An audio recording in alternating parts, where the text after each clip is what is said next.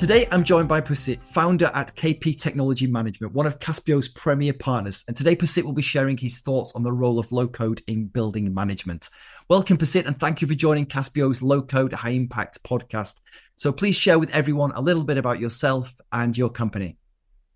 Hi. Thank you very much, Paul, for today. It's a good chance to join with Caspio. Yeah, we are we call ourselves the digital solution developer, right? And how we found ourselves, my background actually was from software development, but I haven't been developing software for quite some years because we after graduation, then I joined facility companies, facility service, and then pretty much on the user side, right? Then gradually, then I found that, okay, we need digital transformation somehow. So, and there's a lot of since we use different language besides of our own language, then we have other languages. English is very, very minimal that we use over here. So on the UI side and everything, it's quite difficult to use the software in the market. They're available in the market. So we have to develop, solution for ourselves. Those, when I started, gradually, because my background from IT, so everyone expected that I should come up with, a digital transformation. So that's how we started it. And then I came out on my own, to become a full-time, developer for this particular, field, which is, a facility service provider. Yeah, and that was about 6 years ago. We started about 15 data pages those days, and now we are running 1,000 data pages every day now. Wow. Yeah. So, Pusit, what type of services do you offer customers? Okay, we're developing software for them, by 100%. We use Caspio. We have a little bit of the hard code on the front end side, those the front end dashboard and all that, but everything embedded by using Caspio. Yeah, so the solution that we built around, we mainly support the soft services. We call soft services, which including cleaning, security services, pest control and hygiene services. But sometimes we also cover the hard service, which covering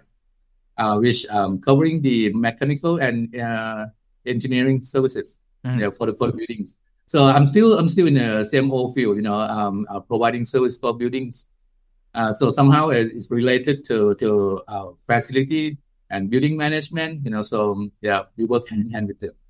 Yeah, so I can see that KPTechMan was established around 8 years ago, and you've been a Caspio partner now for, I think, just coming up for 2 years, or maybe a little bit just over 2 years. So can you remember what made you approach Caspio and think about becoming a partner? Okay. Once again, because I left IT for quite some years and being on the user side, to go back and start hardcore again is difficult. So I look around for low code, and there was no such words on those days that I look around. I didn't know that what I was looking for. Then I found Microsoft Access, and then I found Caspio, and I thought this is the one. So yeah, we started from that time and until now. Yeah. So I suspect over the 8 years, your portfolio of customers has changed. What type of customers are you working with on a regular basis? The building service provider.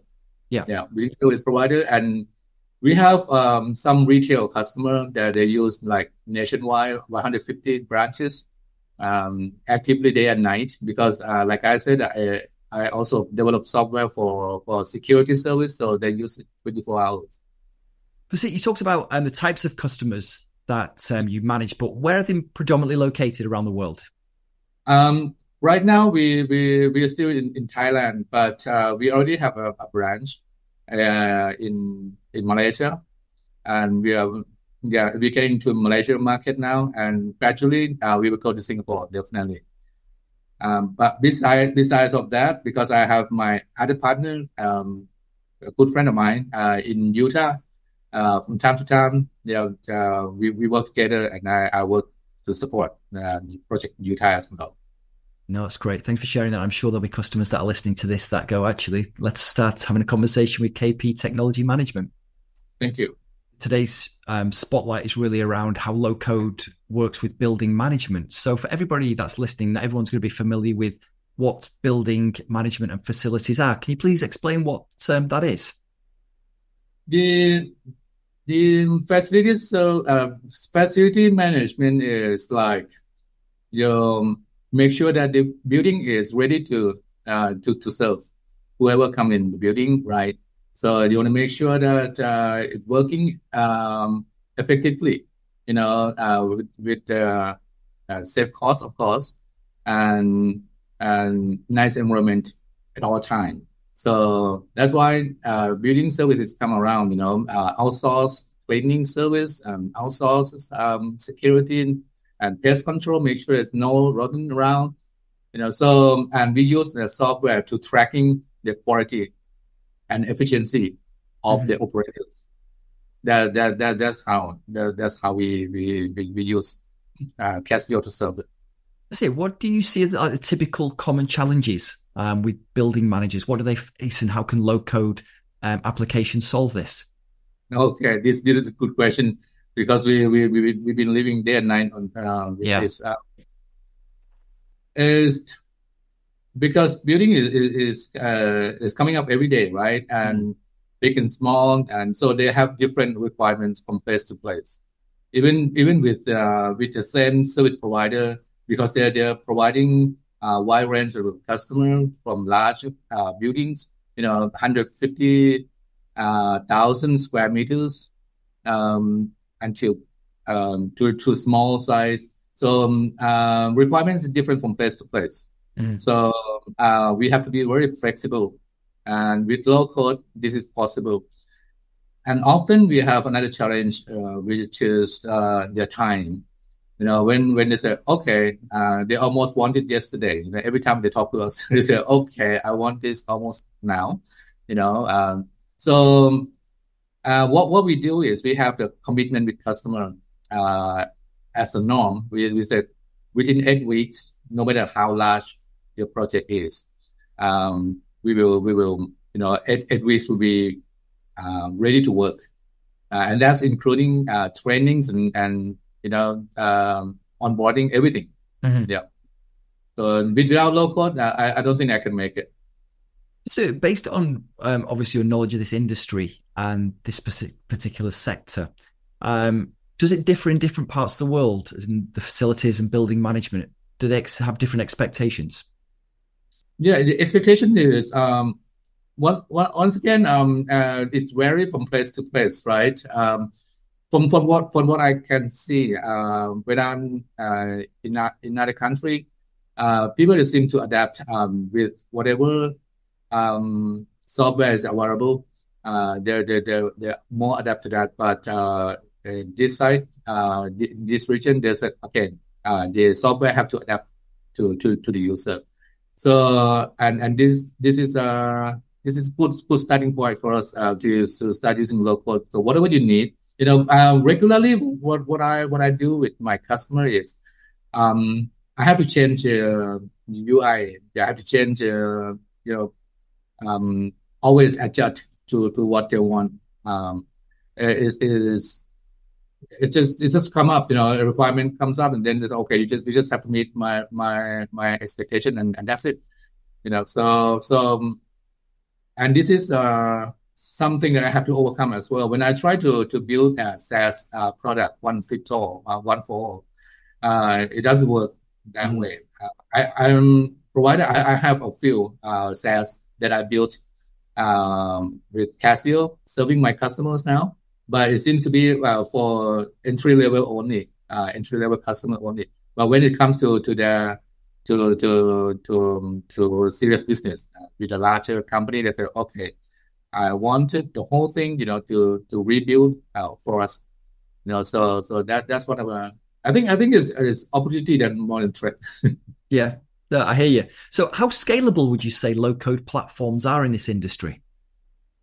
How scalable? to me, especially with Caspio, we're happy with scalability capability. With the same software that I built for my customer 5 years ago, it was used on one site, and then with the same software, nothing changed much. Now they use 100 different locations, So I don't have to worry on anything. All I have to do is just add more storage, and that's it. Yeah. So scalability is a strength of Caspio. So from your side, Pusit, is there a standout project that you've worked on using low coding through Caspio, where there's been like efficiency savings or good return on investment for this particular industry? You're talking about the turnover, right? Yeah. Yeah. I would say around 20,000, 20K. Yeah.